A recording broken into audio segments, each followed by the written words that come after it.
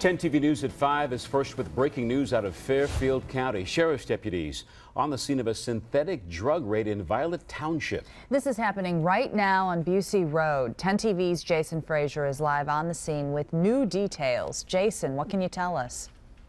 Well, Kristen, I can tell you that investigators just pulled in a white tractor trailer to try to transfer all of these synthetic drugs that they found inside of this home here on Busey Road. They tell us that a few days ago, the Franklin County Sheriff's Office received a tip that a wholesaler was selling synthetic drugs, including K2 spice. Now, when they went inside, they tell me that they found more than $1 million in synthetic drugs. The sheriff says that they also found crack pipes, drug paraphernalia, and even Coke bottles that suspects could use to hide drugs. Now, the suspects were also allegedly repackaging drugs here and shipping them across the United States. I'm told that 5 people in total right now are being questioned. 1 person has been charged. We are going to work on getting some more information regarding this investigation and bring you the latest in just a few minutes. For now, reporting live on the phone in Fairfield County, Jason Frazier, 10 TV News.